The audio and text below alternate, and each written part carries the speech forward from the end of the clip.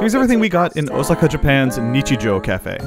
To me, Nichijou is one of the greatest comedy anime of all time, and everything in this cafe, I mean everything, is themed around Nichijou down to some pretty specific references. The first thing I ordered is this curry served spilling out of a pot, a very fitting reference to the infamous curry cooking camping scene in Nichijou. Yeah, just phenomenal attention to detail on this one. Also on the menu is a Swiss cake roll, alluding to Nano's hand.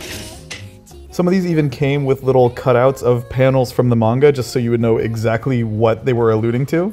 Moving on to the drinks, my friends got these lattes with art from the Nichijou manga printed onto the foam, and I got this iced chocolate thing that looked like Nano's cat, Sakamoto. The food and drinks were all really good, but the thing that surprised me the most was that it turned out the guy cosplaying at the beginning with the Daifuku head, he did not work there. He was just a customer, and eventually he took the costume off and sat down at the table next to us when he was done.